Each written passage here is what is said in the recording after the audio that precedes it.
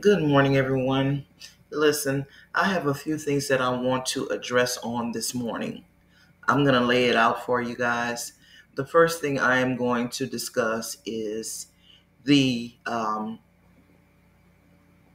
that EJ did on the other night, where my basically said that she didn't believe that Islandgirl was a medical examiner's assistant, nor did she believe that Dr. Ruggie actually worked at that Cook County's medical examiner's office.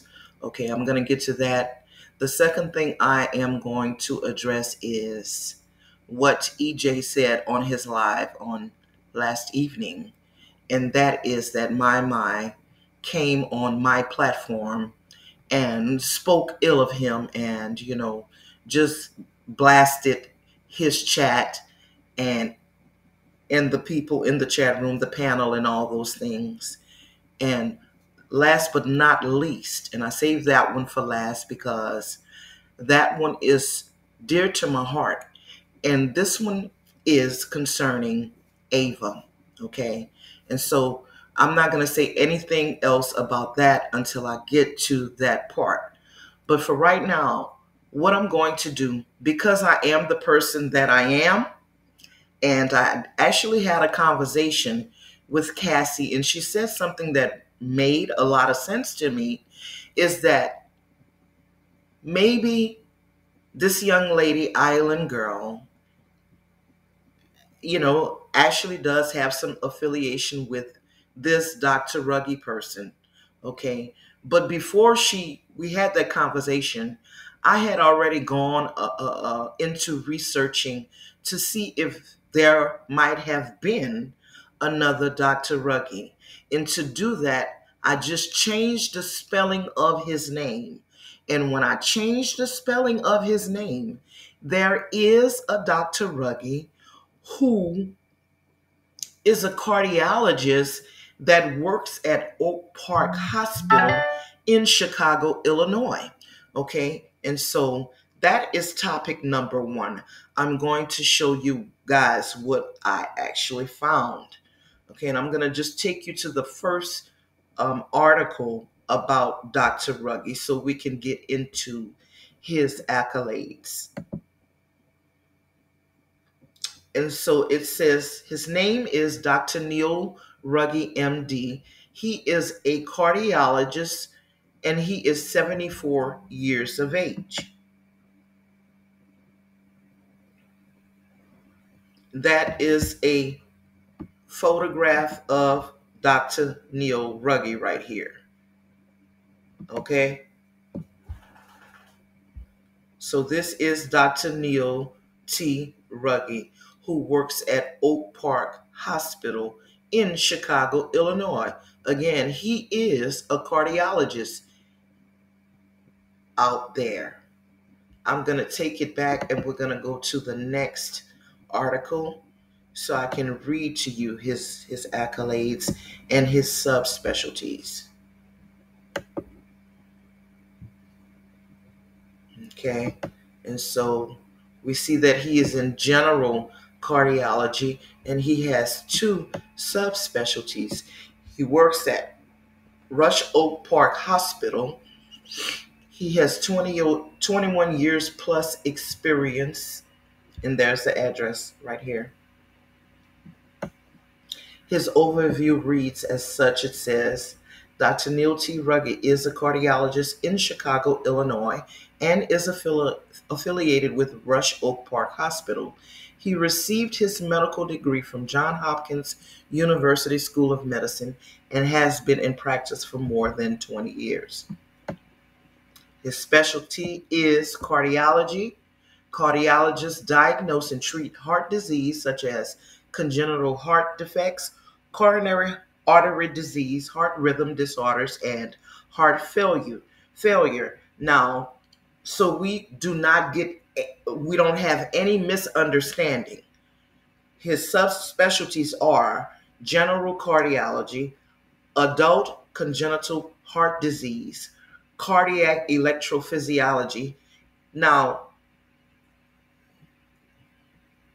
I want you guys to pay attention to this, because this is telling us, we've already done the research, but for more clarity, this right here is telling us that this is his subspecialties. So we know that it's not possible for him to even work at Cook County's medical examiner's office, because he's not a pathologist in that field. Okay. He does not study autopsy. That's not what he does.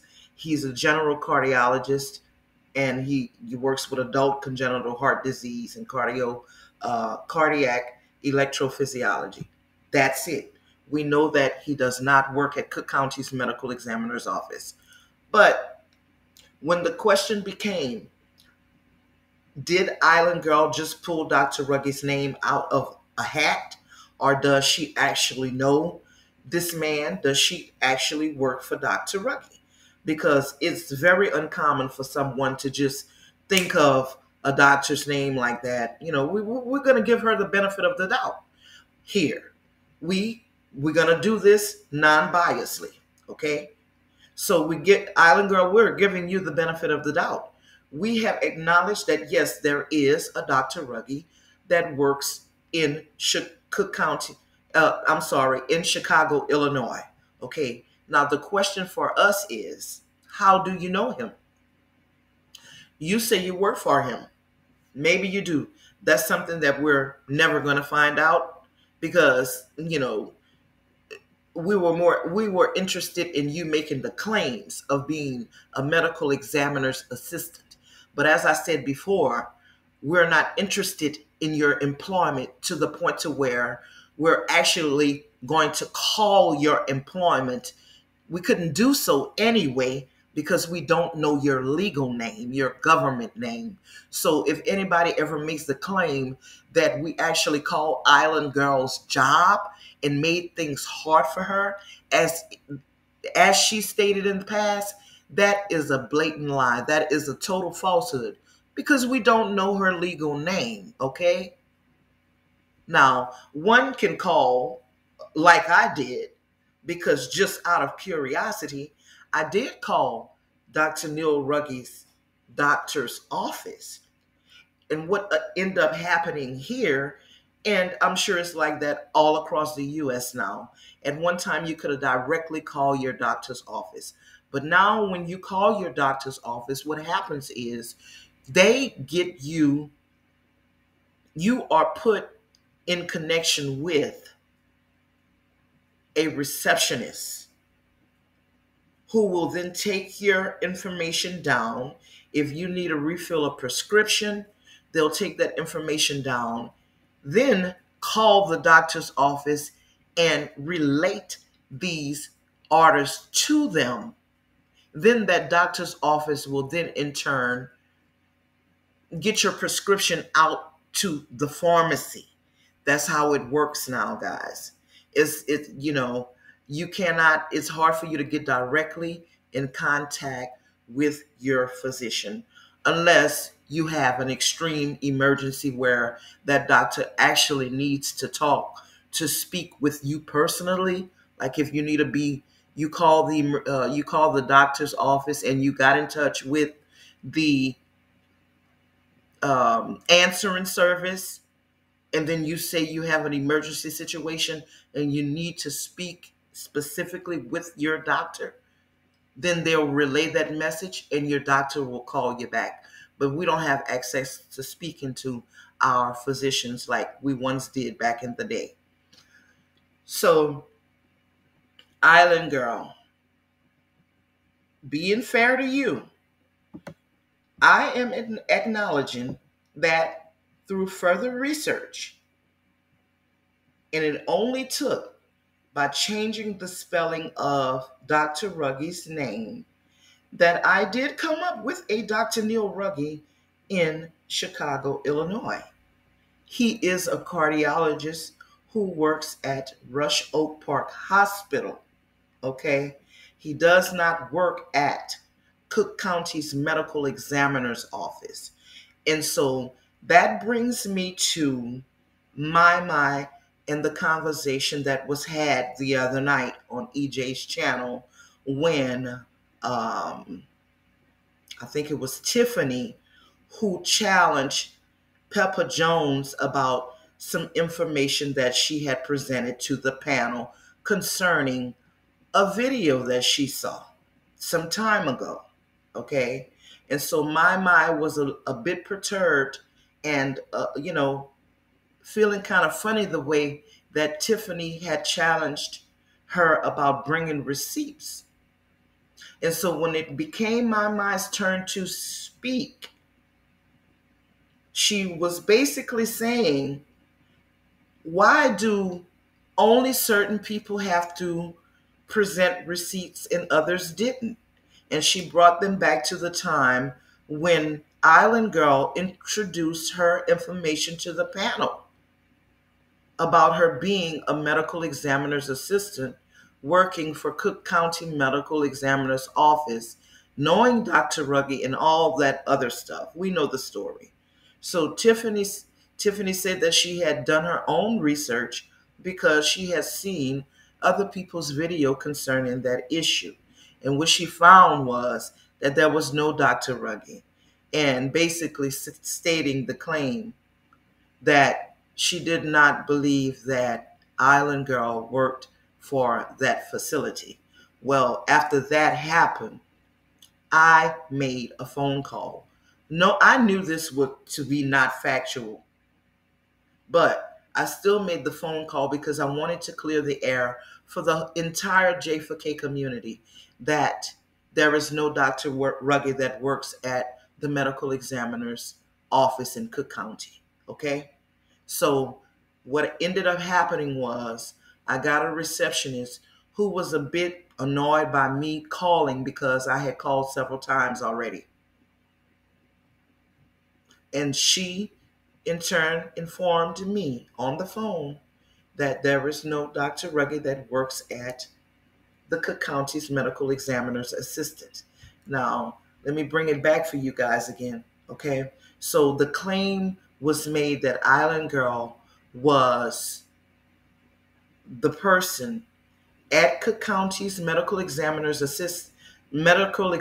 office who received Kanika's body for the second autopsy. Okay? And so EJ just ran with that because he felt it would have been good for his channel and whatever. I know I don't believe that he believed that Island Girl was actually a medical examiner's assistant. I think he just ran with it because, like I said, he felt it would have drawn people in to his channel. Okay. And so that was the claim she made. And when she did that, some of us went on to researching this information. And we, first of all, we knew off the top that she wasn't because of her verbiage. And secondly, we knew off the top, we knew that was false information because of all of the researching that we done on the case files. Okay. And for them to inject that kind of storyline into the case, it made some of us feel some type of way. As I said before, Kanika's case is bad enough on its own without injecting all of the other nonsense. Okay? And so now, what happened on last evening is that EJ went on a rant again, calling people out of their name, stating that people are stupid and,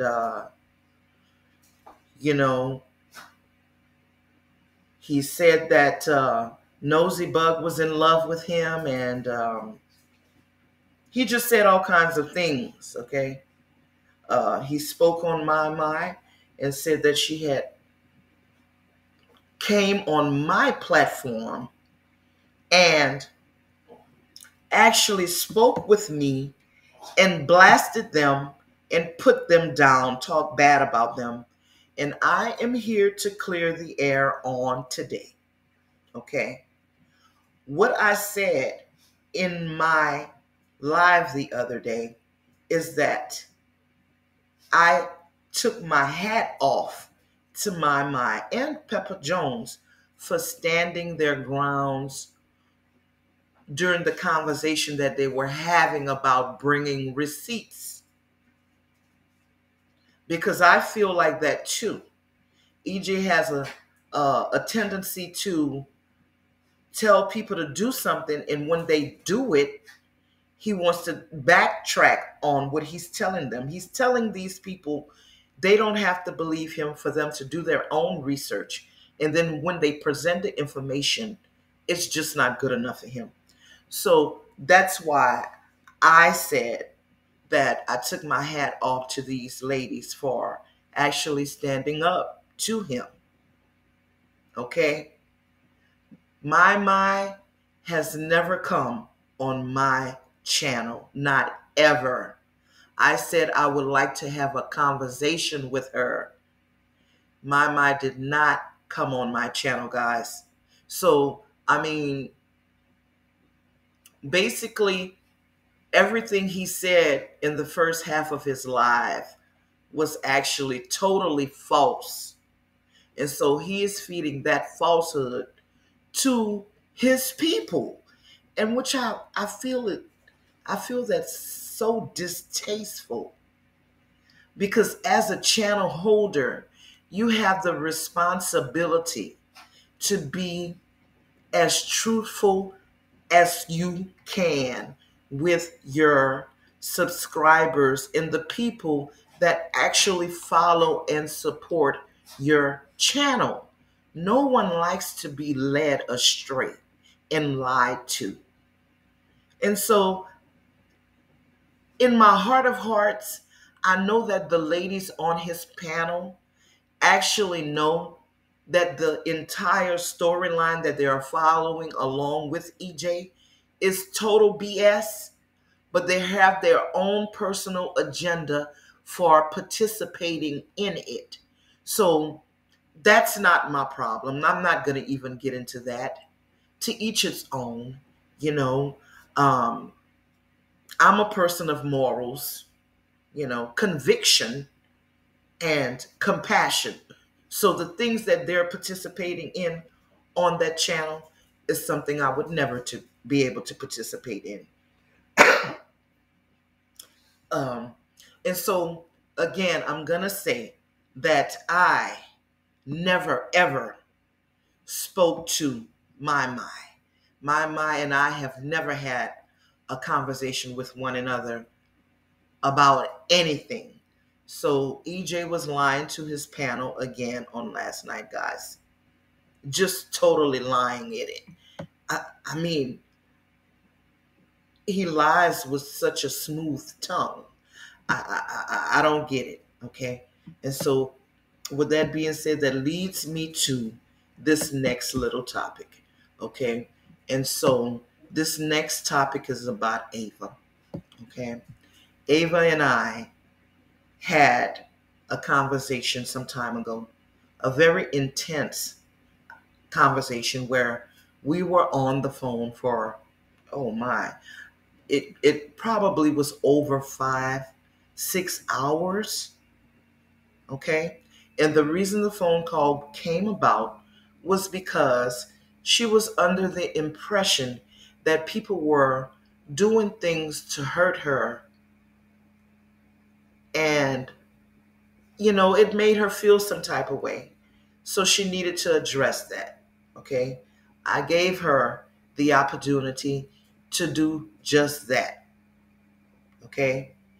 I gave Ava the opportunity to lay out her feelings. And if I could clear up some misinformation or some things that she wasn't sure about, I was there to do that for her. I had a listening ear for her. I gave her my time. Okay. In spite of the fact that before we actually had this conversation, that she had been texting me and sending me really disturbing messages that I ignored. Okay. I'm not gonna get into trying to explain to anybody about the type of person I am, because I think you guys can see and I think you can feel it. Okay? One of the reasons why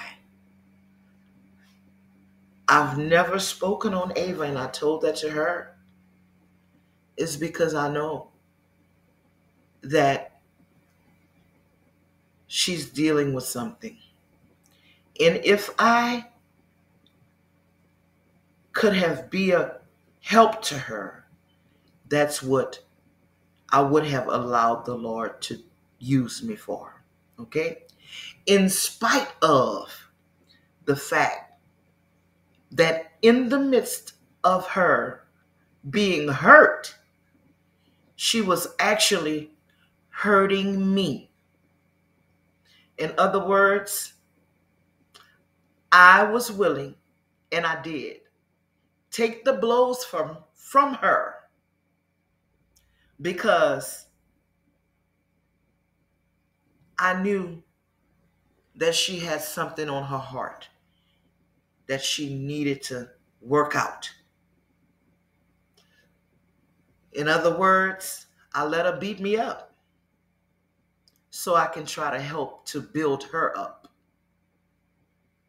Okay?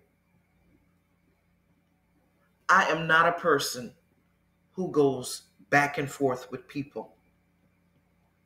This is not what my channel is about.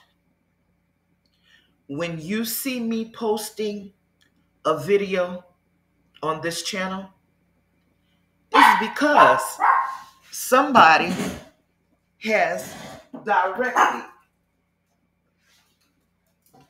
hold on guys, somebody has directly attacked me in a way that my heart won't allow me to let it go, because I know I'm not a spiteful person. I don't do things to hurt people. Just like the incident with EJ, when he took my picture and did the things that he did with it. Everybody saw the video that I made. Okay? He posed a question to the community, and I responded in good faith. And he turned around and did the things that he did to me with my photograph. Okay? That made me feel some type of way, to the point to where I said, I can't let this man who I don't know disrespect me in that way. So there was a video made directly addressing what he did to me. But my character in the video that I put out was in good faith towards him, because he asked a question and I was trying to answer it. Okay? And so now the situation with Ava is, I know that she is dealing with some issues. We all are dealing with real life issues. If I were to tell you guys the things that have happened in my personal life in the last 2 months, you guys wouldn't even understand. How is it that you can still hear my voice and it doesn't seem like I'm broken? I'm going to answer that for you. And I wish Ava would pay attention. I have a faith in God that is unbreakable. Okay? I believe that life's journey is a teaching for us all. Everything that we go through in life, my faith in God and my referral back to the problems that I have, I can go to that Bible and get every answer that I need out of it. And I hold fast to the words that he tells me. In other words, I believe everything he said. My faith is unshakable. And so when other people can't make it through because this and that and the other has happened in their life, I can move through life and people not even know that I'm going through because I believe him. I hope you guys understand that. And so that's why I don't go on the attack with Ava, because I pray that she gets to the place in her life where she is able to choose her battles wisely. Every battle that comes across the battlefield does not need to be fought by the person being attacked. I'm going to say that again. Every battle that comes on the battlefield does not need to be fought by the person being attacked. You see, my faith is so strong in God that when the enemy draws his weapons, I absolutely know that I can put on the full armor of God and truly be protected, because I got that crazy kind of faith and belief in God. Not only do I believe in fighting with his word, I actually believe and hold the words that he said when he told us that each and every person that belongs to him has angels assigned to them in this life. And so, because I know I have angels assigned to me, when I feel like I'm being attacked by the enemy, that enemy may never know that I have responded, because my response is different. I know how to fight in the air, so to speak. I can call down my angels and ask them to protect me over my head, beneath my feet, in the front of me, in back of me, and on each side of me. Jesus, build a fence all around me. And so, no, I don't respond the way people think I should respond all the time. And I choose to take that route with Ava. But the thing I won't do is let Ava use my platform to spew all that bitterness and all that anger and all that pain that she's dealing with in my chat room or in my comments. That is my platform. So this is why I'm publicly speaking on this. Something happened the other night again. After Cassie and I extended an olive branch to her, she took it back. She took the olive branch back and she broke it in half.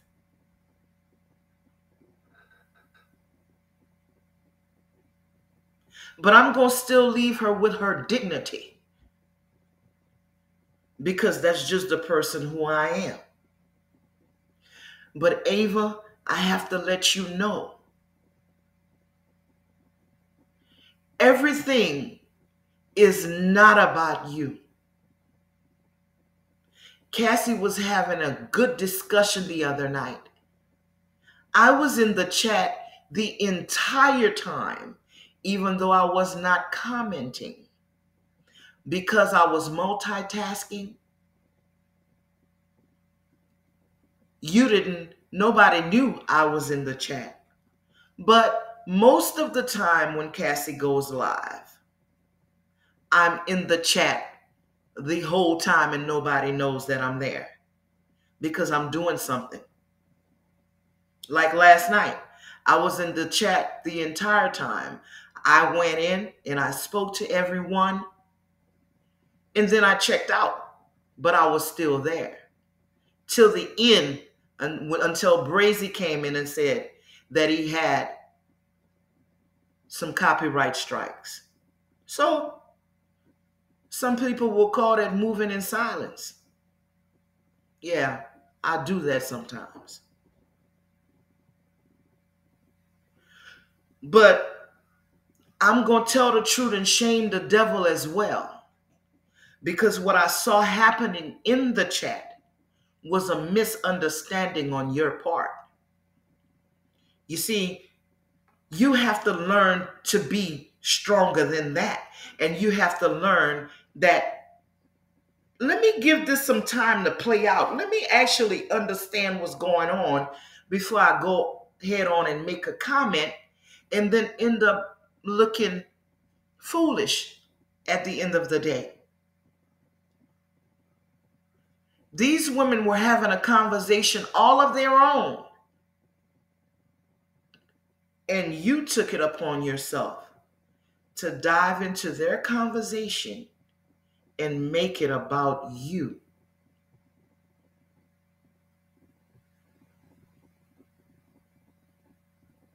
They have the right to feel how they feel, just like you have the right to feel the way you feel. If they felt that the atmosphere was off in the chat room, then that is what they felt. You made it about you again, Ava. You don't know. They didn't say your name. So how do you know if they were speaking on you? I don't get that part. You sent me messages again on last night that I chose not to respond to because I'm a person who thinks things through. You continue to say that you have these attorneys, Ava. I hope and pray that your attorneys, if you do have them, they will give you good and sound counsel.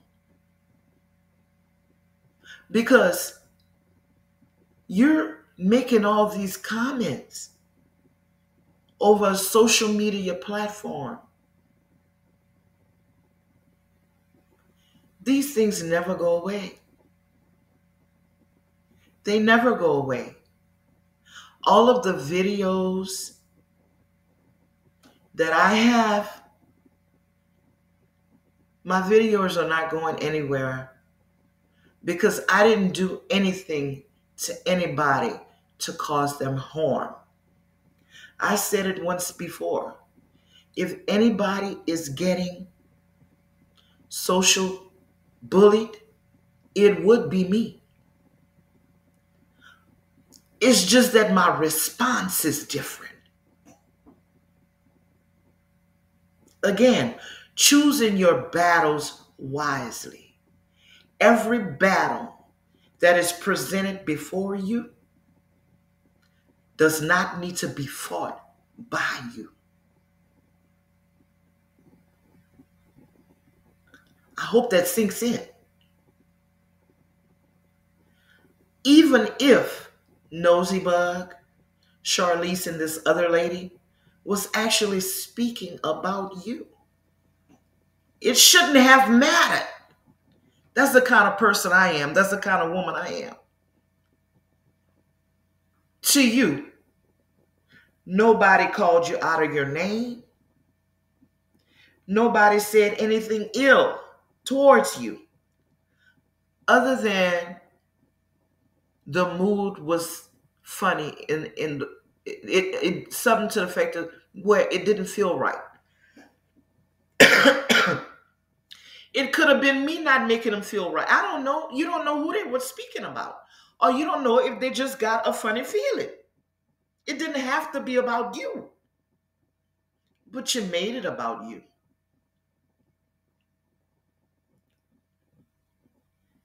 The only thing I can do for you at this point, Ava, is continue to uplift you in prayers. Because I'm not the type of person to keep going back, you know, over things like that with people. We had called, we had came to some understanding. Okay. Like you said, you thought it should have been squashed. It should have been squashed. But you, Ava, you reopened that wound. You did that. Nobody did that. Nobody else did it but you.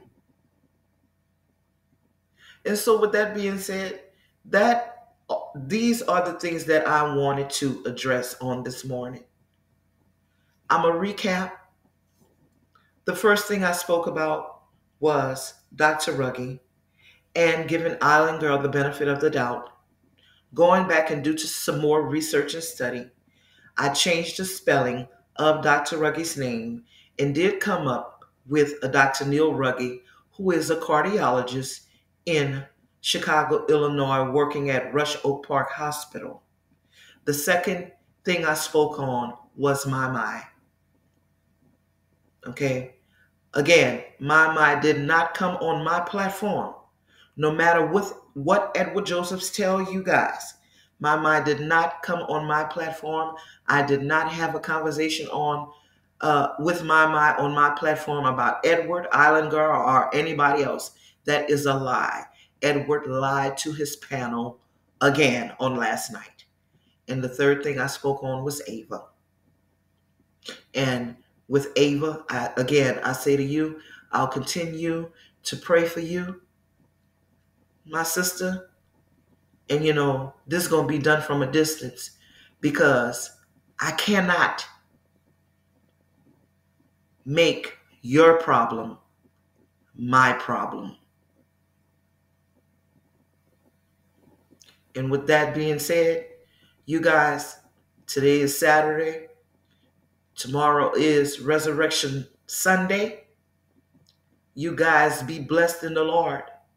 And when you wake up on tomorrow morning, understand that everything that this old life has done to you, everything that you've done to this old life, Jesus paid it all on the price, on the cross for you. Every sin you ever committed, when he went up on that cross and stretched his arms out wide, took all of those stripes on his back, gave up his life, he did it with you in mind because he loved you so much. He loved you in spite of you. So why can't you love your neighbor in spite of your neighbor? And that's what I choose to do with Ava. You guys have a blessed day and enjoy Resurrection Sunday. Bye-bye.